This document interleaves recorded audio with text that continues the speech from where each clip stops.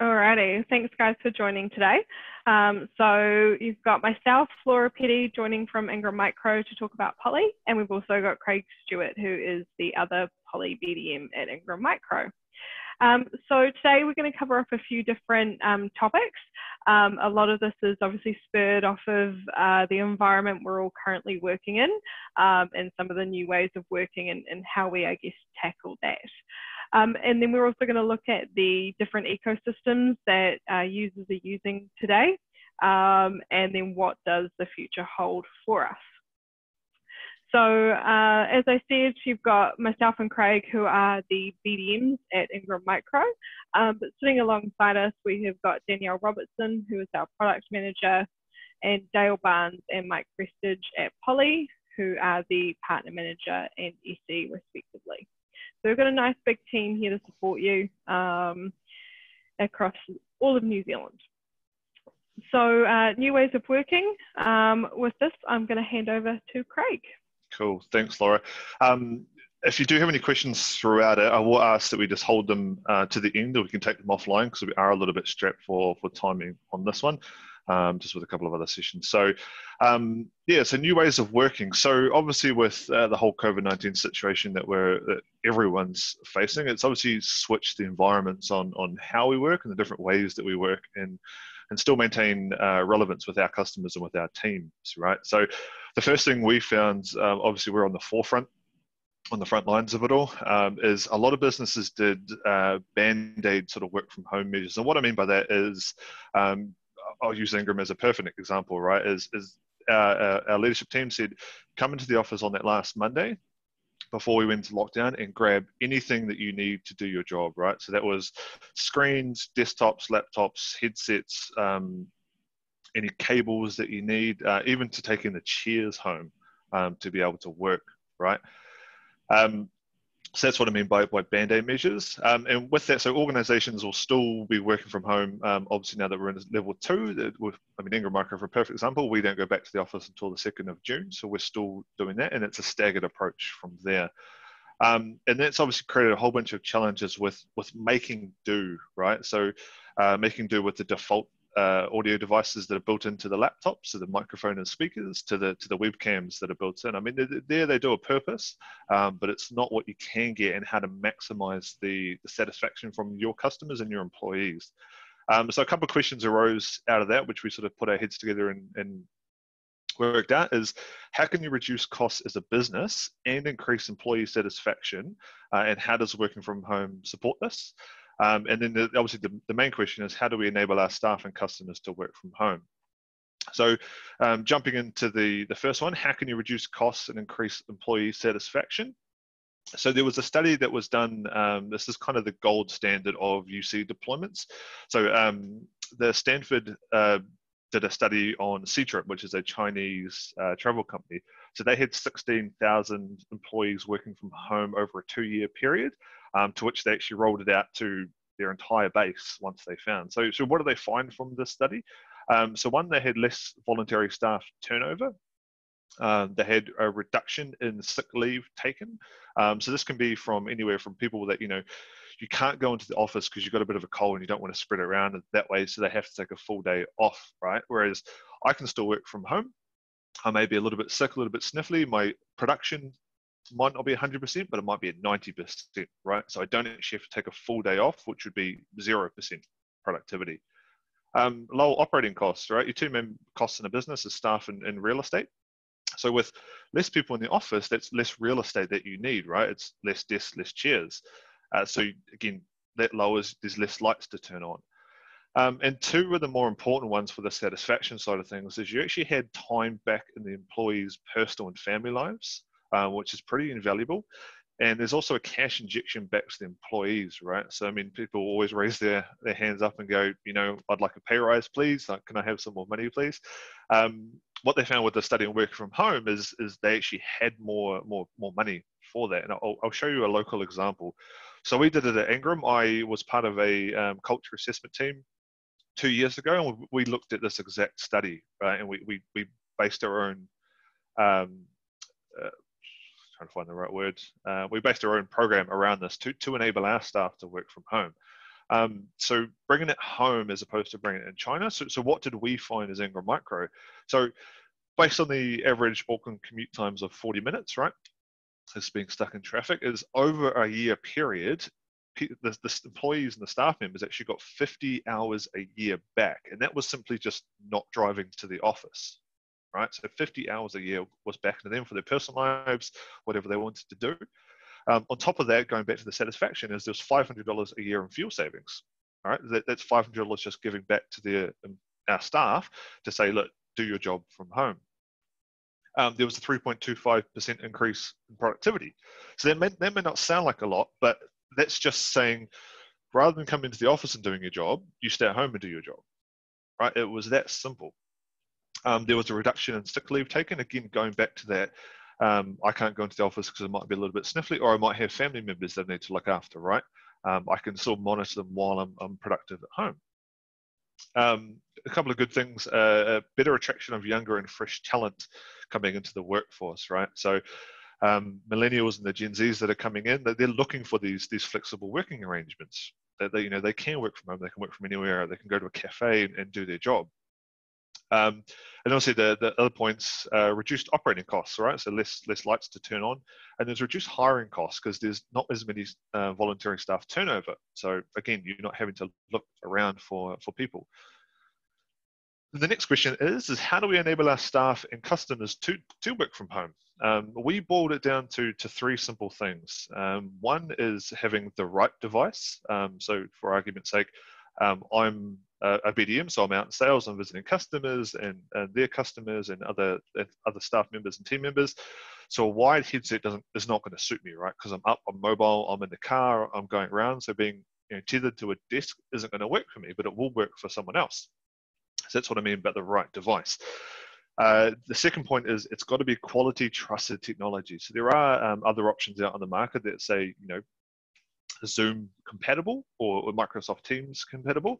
And I'll touch on why I'm using those two as an example.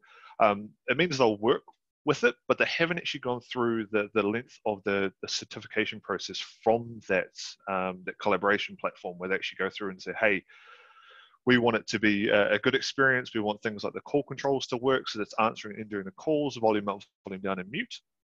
And the third point is it's got to be easy. If you're anything like me, if I walk into a meeting room and there's keyboard and mice, 3 remotes, and I have to unplug a whole bunch of things, plug it in. Sean, you're laughing there and nodding in agreement. It's not going to be used, right? So that's wasted investment. You've purchased a big room system and nobody's using it. So the point of it's got to be easy. Headset, you plug it in, your Zoom or your Microsoft Teams automatically recognize that it's a certified device and puts all your input and output. Same with the cameras and also with the room system. So being able to walk into a room and just push one button on a monitor and you're in your meeting. Right, so meetings start on time. People aren't mucking about, spending the first 5 minutes of, can you hear me? Can you see me? Can you do this? Can you do that? Let's unplug it. Let's try it. So your productivity is high because things start on time and they also end on time. So that's what answered for those couple of questions. So I'll jump into the ecosystems themselves, and I've got 2 slides just before I do about why Poly, right? So Plantronics and Polycom, they came together midway through last year under the new brand of Poly.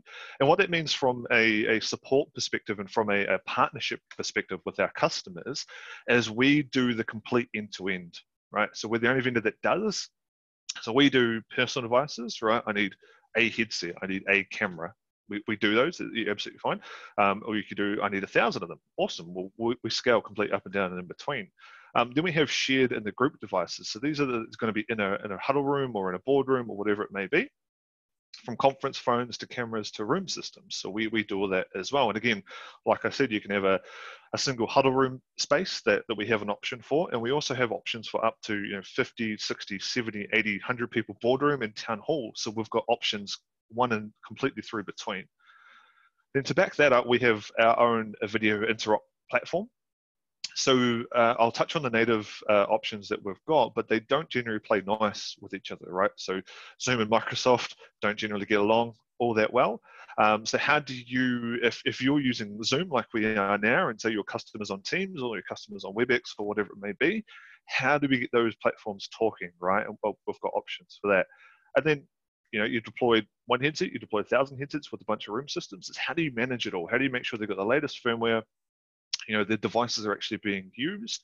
They've got the right configuration and the right processes all put onto them. We obviously back that up with our management platforms there. So it's a very powerful slide as to why Poly, right, and why the partnership works so well. And then, boom, love this slide. We got this through yesterday. Our whole portfolio has had a refresh under the new Poly banner. So these are the nice, sleek-looking devices that are hitting shores now. A couple have been out for a little bit, but this is what we're looking at, right? So it's sleeker designs. It's much more user friendly. They actually look good, so you're not sort of trying to hide them away on a desk. So you're very, very nice, very, very powerful slides. I'll touch a little bit on these as we go through.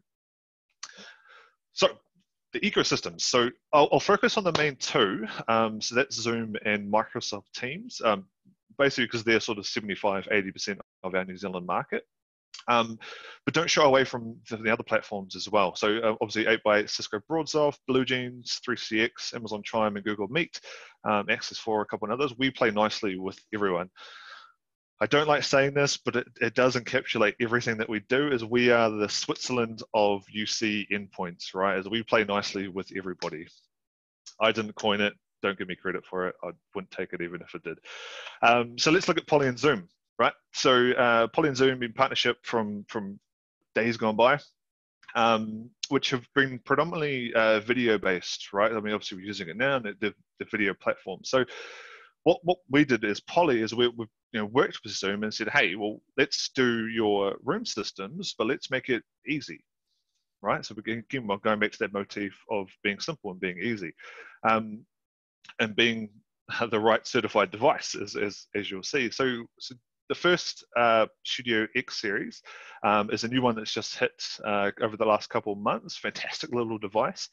It's a video bar all-in-one. So it has your microphone, camera, and speakers all built into it, and that's it. That's all it is. There's no NUC, there's no PC, there's no anything extra to manage, right? That's it. You can get it with and without the little touchpad that you see there. So that again just elevates the meeting, allows you to leverage that simplicity that we've developed by being able to walk into a room, push a button, and you're in your meeting. Right? There's nothing to change. There's nothing to unplug. There's no remotes, no keyboards, no mice. It's literally that. As you walk in, it says, "Yep, Poly update at 12:30." Thanks to Sean. I click join, and boom, we're straight in there. And then following on that motif of the native environment and being easy to use, is we take that into a larger room. So the X series is sort of small and medium-sized rooms, and the G7500 in the middle is for your larger rooms. So again, we're still following that theme of one-touch join, that familiar use with the interface, which I'll touch on after the Microsoft and why that's important. And you walk in, you push join, and you're done. And it also has the room integration. So if you've got ceiling mics or anything like that, the G7500 is what you're going to be looking at. And then finally, we have the Poly Studio, which has been out for quite a while now, and it is our most popular video device. Again, we're following that motif of simple. So speakers, camera, microphone, all built into one. But what you're getting with the Studio, as well as through the X series and things, is you are getting active speaker tracking. You're also getting group framing, and a couple of other nice little features, which have predominantly been from the Polycom side, have been enterprise level feature sets, right? So things that have always been aimed at that boardroom level quality, but also that boardroom level price point. Now we're bringing it down. I mean, the Poly Studio retails for $1,600, and it's USB. So no matter what platform that you use it with, whether it be Zoom, whether it be Teams, whether it be 8x8, 3CX, Google Hangouts, whatever it may be, is you're getting that enterprise feature set, and it's following you through whatever platform you're using it on. So it's not a software-driven feature set. It's a device feature-driven set. It's got a couple of other nice things. It's got built-in Wi-Fi, so you're able to manage it across a corporate network. So simple things like the USB cable's been unplugged, right? There's no power to the device. Rather than having to actually run down to the meeting room and check it out, you can actually just log in and see those specifications that way. So very, very nice little device, very powerful, very popular, very, very popular. So now going into Poly and Microsoft, again, a partnership that spans the test of time. I won't give you exact dates, but I think it was in the 90s they started the partnership, and we followed it all the way through. Laura can quote me on that. So again, following this right device, this trusted device and easy devices, is Microsoft turned around and said, cool, so Poly, how can we make it easy for our users, right? And yourself and myself and using these devices. Well, for the wireless headsets, so something that I'm on here is I've got a dedicated Teams button. Right, so I won't do a lot I did in my last presentation, actually hang up the call, but I can push the button on the side of my headset and it will launch my Teams client and answer any calls or meetings that are coming through. Again, I've got volume control, so I can turn it up, turn down, I can mute, and I've also got a nice little charging stand there. So again, it's the same experience, and this is what I went back to when I said with the Zoom, is it's the same experience as what I'm going to get with my in-room systems. It's the same experience as what I'm going to get on my mobile. It's the same experience as what I'm going to get on my PC. And why that's important is if people are seeing the same interface and they're getting the same experience no matter what device they go into, the adoption of that technology is so much faster, and that's just a faster return on your investment, right? So I went back to the keyboards and mice sitting in a meeting room, no one's using it. Well, that's wasted money, right? Wasted investment. So having a same familiar experience as you go through is just leveraging your investment, and it's increasing the productivity for your employees and your customers, because I can push a Teams button and it launches my Teams client. So it could be on my mobile and it could be on my PC. I don't have to go looking for the software. So that's what I mean by the ease of use. So then following that on with the headsets is we have our native audio conferencing units, right? Again, so following that same, it's the same look and feel no matter what room I walk into, no matter what device I use it on, is I know how to operate it, right? I can walk in, I can push join my meetings, and I'm in. And then the same again goes for the desk phones. So we've got a couple of new desk phones that are out. Very, very nice devices, very powerful devices. So Teams has historically been, or it still is, a very resource intensive operating system. So Poly have upped the internals, so we are able to future-proof for upcoming feature releases. So things like, 12 months ago, it was the blurred backgrounds. They're still looking to do things like that with the desk phones themselves. So again, protecting our partnership with our customers and our partners, but also protecting your investments for future. And then again, following on, there's a lot to do with Microsoft. Again, following on from that, we have our in-room systems. So we partner with HP globally, and we also do on the Lenovo ThinkPads. And again, we just use our endpoints as the peripherals. So the hardware and all the components on the HP slice are there to run the meetings and run the Teams software. And again, it's that same familiar interface. You can kind of see it on the screen there. You walk in, your meeting's there, you push join, you're in. You push end, you're done. And then again, we're following that same feature set. That for the small rooms, we've got the studio. So active speaker tracking, group framing, and then as we go to the bigger size rooms, well, we just use bigger and better devices. So you're still getting that great enterprise quality video and audio as you expand into the bigger rooms. Okay, moving on. I got 5 minutes, Sean.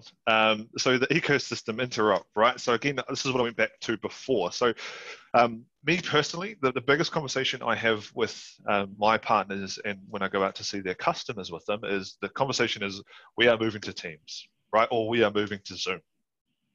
They've gone from, used to be on-premise video operating systems or Skype for Business or whatever it may be, and now they're moving to the cloud, right? But they say, I brought this Poly Group 500 system, 12 months ago, and I haven't sweat the asset long enough, right, to be able to rip everything out and replace it with, an HP slice with the peripherals on that. So this is where Poly Real Connect comes in, which is a cloud interop service. And what it allows you to do is to use that, that standard space SIP or H323 hardware, but being able to talk with the latest Microsoft Teams. So again, like I said, it allows you to switch your assets, allows you to get your return on your investment for things that you've got in your room. But to take that one step further, you've also got options to allow that interop between different ecosystems. So if you go native Teams, your Teams. So that works great if you internally are Teams and your customers are Teams and your customers are Teams and everyone talks. Brilliant. Well, like I said before, what happens if we're on Zoom as we are now, and then Laura sends me a Teams invite? Well, I can join on my laptop or I can join on my phone. That's great. But what if I want to leverage my in-room systems, right? You just wouldn't be able to do that if you're in a different native experience. So what RealConnect gives you is it gives you that leverage, right? Is it allows everything to go up into the cloud and talk that way.